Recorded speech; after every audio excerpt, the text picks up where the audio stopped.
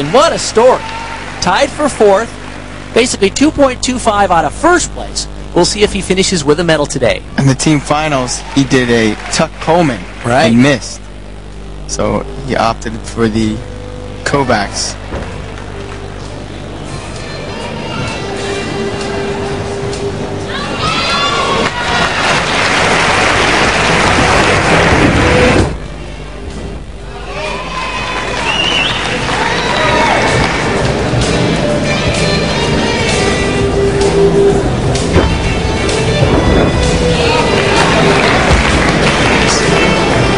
So far, so good on the slower team.